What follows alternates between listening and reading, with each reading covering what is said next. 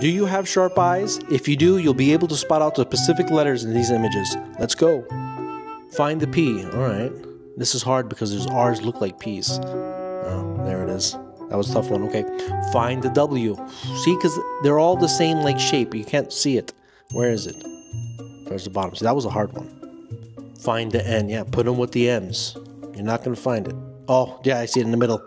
Yeah, I got it at the last second. Find the Y. Oof, Y. Okay, top right corner. Second row. Yep, that's it. Find the B. Towards the middle left side. Yeah, there it is. I see that one. Find the C. Second row from the bottom in the middle. Yep, got it. Find the V.